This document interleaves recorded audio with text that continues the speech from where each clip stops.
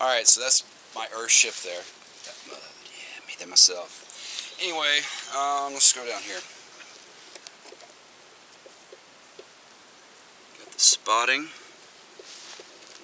all over this grass. Then, see, I'm lazy and I left this piece of trash out here.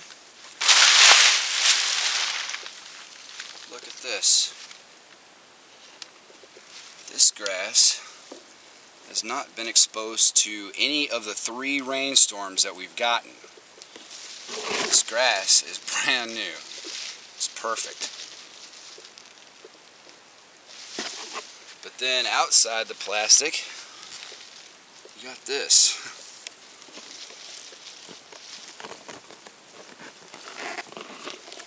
Let's get a good one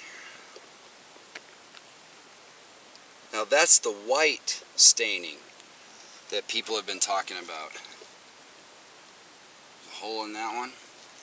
But you look over there, green. So this grass has never been exposed to the rain that this has. 3 rainstorms.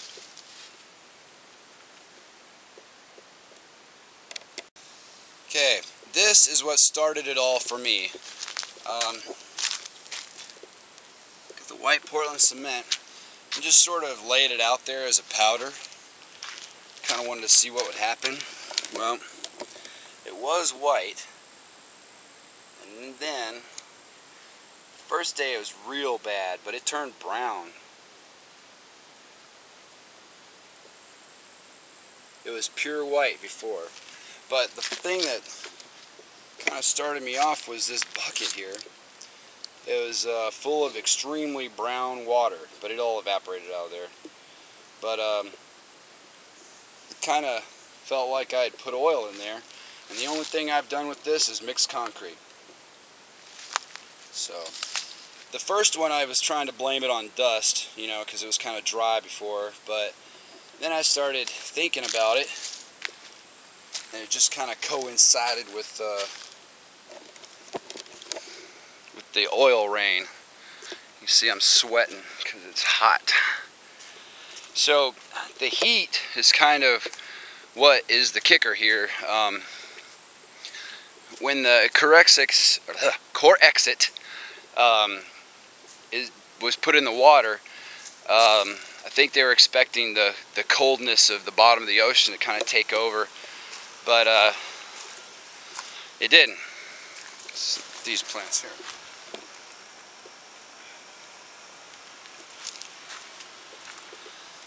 But whew. So basically, core exit, what happens is you put it on the oil, it breaks down the oil by combining with it and turn it into something that's water soluble, and then that attaches itself to the water that evaporates off the top of the ocean, and it ends up in our wind stream and our weather patterns. Up there. Yeah, it's hot. But here, check out the original control plant. Still green. Got some new growth there too. But anyway, alright, I'm going in. So I just wanted to kind of put out a third video, I guess, because I've got so many naysayers out there that are saying it's mold. And then when I went and investigated mold, I went through a bunch of websites and how does it form and how does it get there and how do you cure it. And when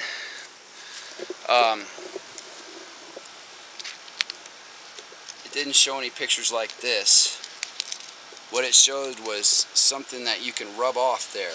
Like, you know, it's mold, it's topical, it's on the leaf. But this is in the leaf. That means it came from the roots.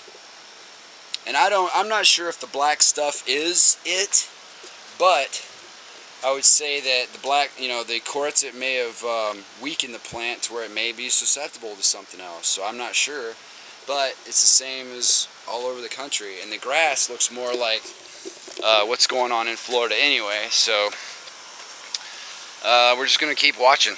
All right, later.